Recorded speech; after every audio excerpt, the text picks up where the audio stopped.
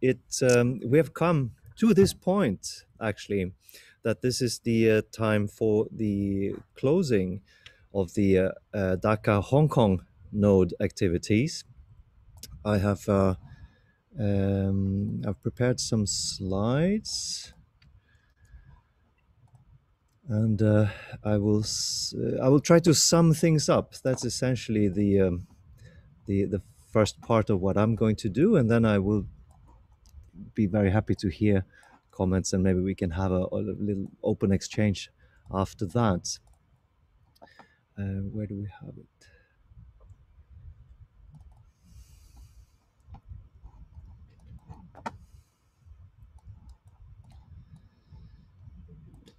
Yes, share screen. I think it must be for the first time that I don't actually have to click that button where it says share computer sound, because this one doesn't have any sound in it. It's a presentation without sound. So I need to do this and this. Okay. Can you see something? No, you see darkness now, do you?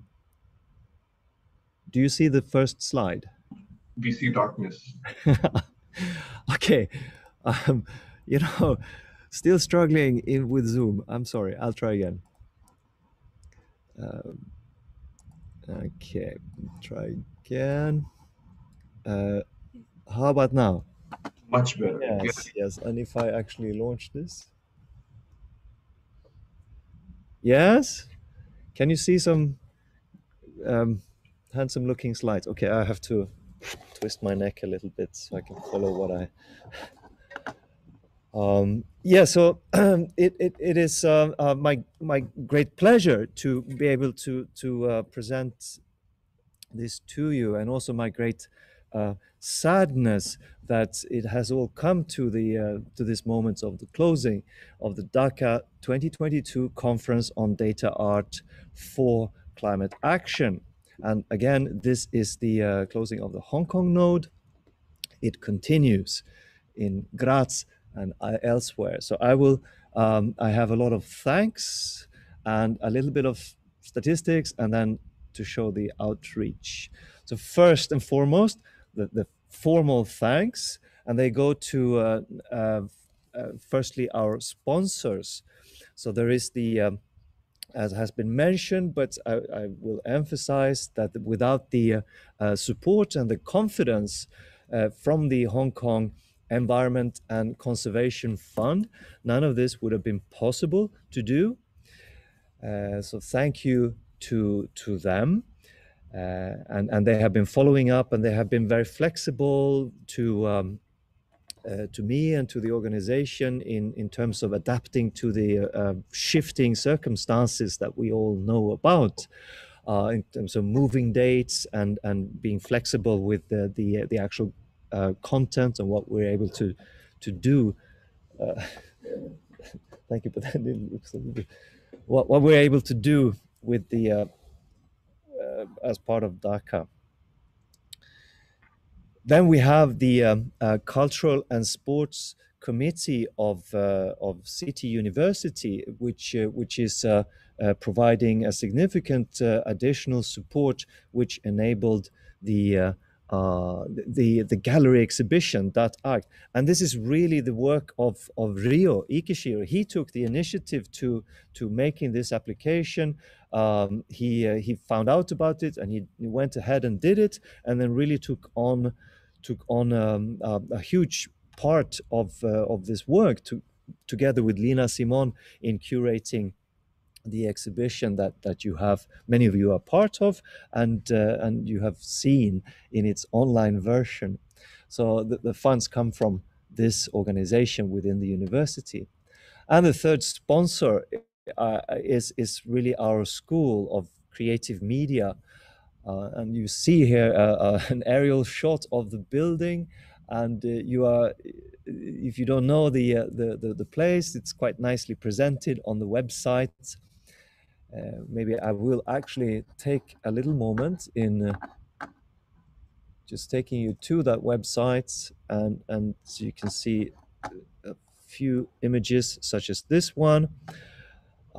It looks great on the outside, and we're filling it with content, and the university is giving quite a lot of support to our activities.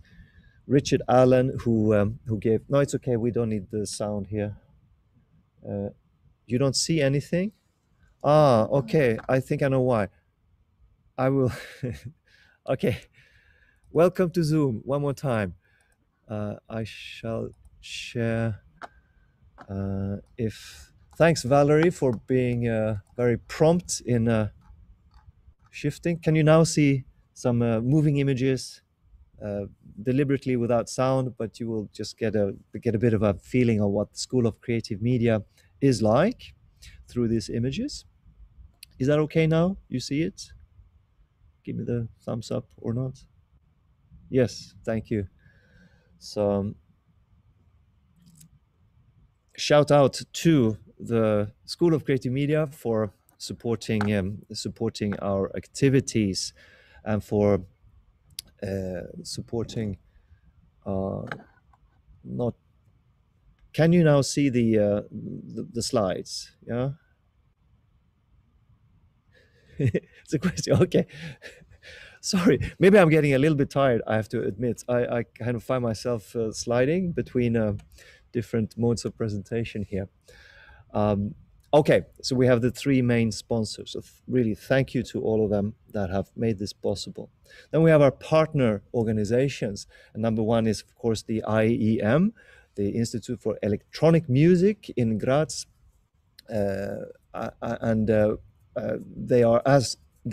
they represent the node in Austria, and they will be taking over activities in about a week from now, on the 5th of March. And again, we initially had a very intimate or very closely connected programming of events, sharing sessions or shifting between sessions, but we've had to split it into two different um, um, sets of dates. Yeah. And here in Hong Kong, the Hong Kong Observatory, as we mentioned, they've been part of presentations, and they've actively participated. And this is neither the beginning nor the end of our collaboration between City University and Hong Kong Observatory. It has been there before, and it will also continue. So thanks to Hong Kong Observatory. Likewise, in Graz, there is the Wegener Center for Climate and Global Change, which you will see when you, as we continue on the 5th of March in Graz, that their presence in the programming and in the events that they are organizing. We also have support from Frontiers Journal, which has been very stimulating and also concretely important. We were able to get a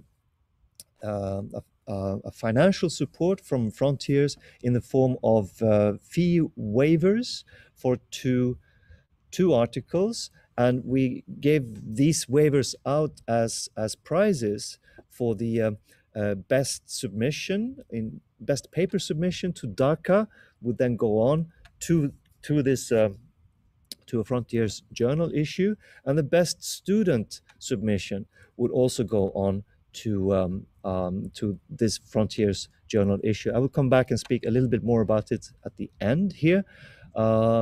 Actually, so I want to highlight the works by Saloni Shah and Lilian Zijing Song and her co-authors for being the winners or the awardees of these prizes from Frontiers. We have also some support in spirit from the TBA 21, the Thyssen-Bornemischer Art Stiftung,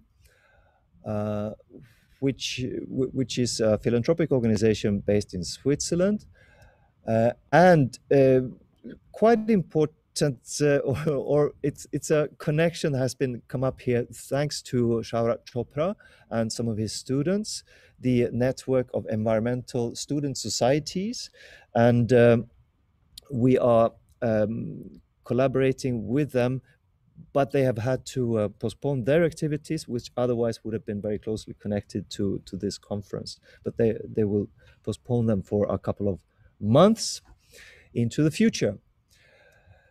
Our team here in Hong Kong, and here there will be a lot of names and a lot of thank yous. And to start with, it's well, it's a it's a picture of myself there, but in particular the some of my closest collaborators here in Hong Kong, and I really have so really heartfelt thanks to them and to their work, as for Chris Sandor as a paper chair, and to Ryo Ikeshiro as the artwork track chair, and also, as we know, the co-curator of the exhibition. Also to Shaurat Chopra, who is an advisor, but he's much more than that. You've seen him engage in the sessions, and he's also been author to one of the significant papers, and a panelist earlier today. So thank you to you. And there's more people that I will try to go through. Here's the list of the people who are part of the programming committees, the 3 committees. So for papers, for artworks, and for works in progress. So, and they are some of the same names, but also, of course, Katharina Gross-Vogt. There's Ray LC, there's Elke Reinhuber. The 2 latter are colleagues here at the School of Creative Media. And as paper reviewers, you see there's a long list of names. I will not read them all, but I hope it's complete. I think it is complete, but we thank them all for their work in the for papers, the double blind peer review process, and for the artworks, the single blind review process.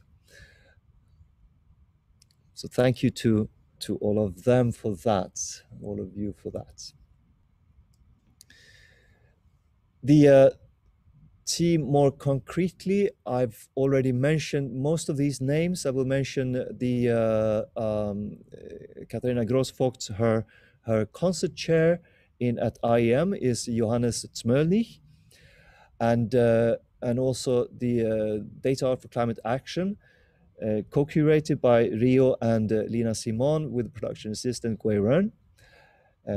Among our advisors, I've already mentioned Shaurat. There's also Ray LC, Chengbo, and Marcus Reimann, Richard Parn-Kutt in Austria, and Animesh Singh of the Network of Environmental Student Societies. So thank you for your work. And in the team, the production team, so a lot of these people are students. In particular, I would just bring into the camera here, so show your face, my research assistant is Mani Chen, and she really deserves an applause. She's taken on a lot of work, in particular, more recently here. She actually took over this position from Tom Tse, who had to do something else. So shout out to Mani for taking over. She's also been doing the sound production for the audiovisual events. The design and logo was done by Marie Chan, and the proceedings and catalog design was done by Vicky Wen. Then we have some names. Those names and those people, they're all engaged, but they have, because we're not doing this as a physical conference, they have not been activated. So I'm sorry, the names are there, but they haven't really had any reason to be around. But for the posters and key visual design, there's Kasin Fong, and working together with Lina Simon. For the website design, and that is the DATACT website, Tobias Tang, video documentation by Green Mont, and photos again by Cassim Fong. And here's just some social shots there quite early on. I think the picture there with me and Rio in the sofa, we were, at least I was, exactly as exhausted at that moment as I look. So, but I think it's a nice moment quite early on in the when we were kind of hatching and thinking about how to do this. Yeah. So thanks again to Rio, definitely my closest collaborator for this journey of this project. Some snapshots over the past few days, and this is by no means exhaustive. It's just what I happened to be able to collate a moment ago, earlier today. So here's from the opening. This is Sandy Song, the assistant director of Hong Kong Observatory, and then in the lower picture is the acting dean, Richard Allen, and myself after he gave his address on the Wednesday. Here's from the exhibition opening, and here is from I think the first paper session chaired by Shahrat. Here's from Moritz Stefaner's keynote, and here's from T.C. Lee's presentation of Hong Kong Observatory's work.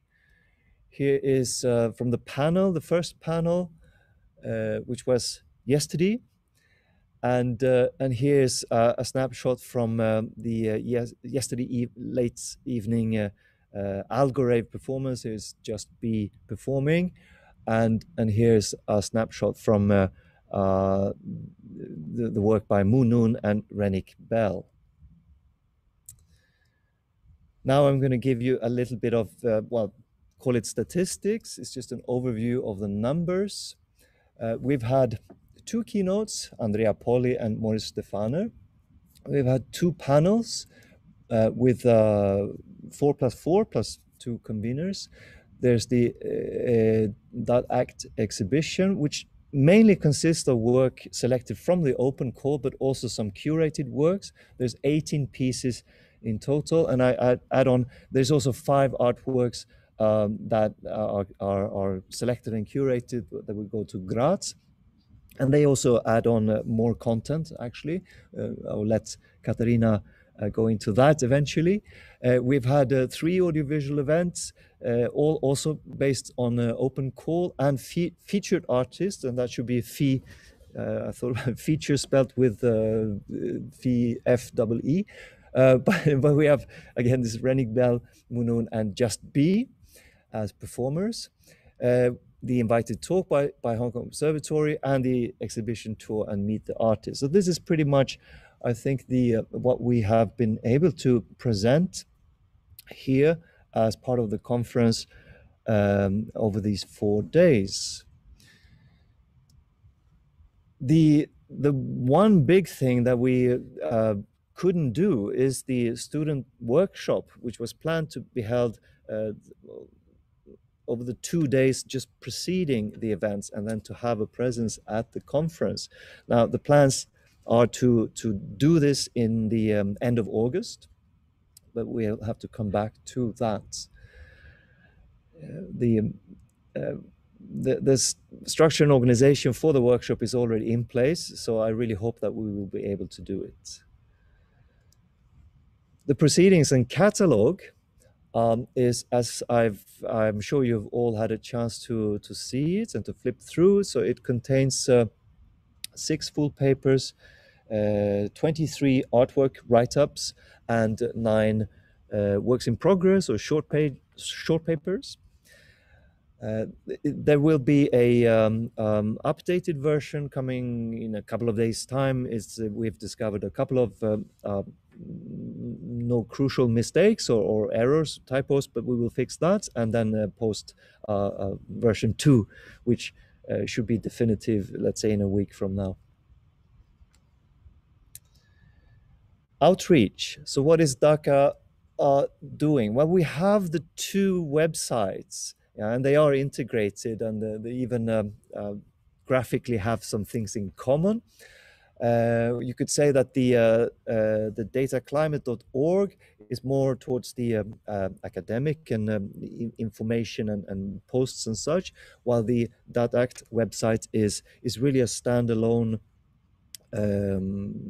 curated exhibition in itself, and it will be a document for eternity, or at least posterity, for as long as we have the as long as we can, it will be up. We have now, I come to the immediate continuation in the Frontiers research topic, which is called Data Perceptualization for Climate Science Communication. So you see that it's not quite, but very similar to the name of the conference itself. There is still time for you to submit an abstract and a manuscript. I think the date for that is the 15th of March. So now is the time, is now or never. You can be part of it. In this topic, research topic, it's myself and Shahrad Chopra and Katarina Gross-Vogt, who are the guest editors for Frontiers. So we look forward to having your text, and I know that some are already in this process, which will be launched with a peer review and all this very soon. As soon as the manuscripts are coming in, we launch the peer review process.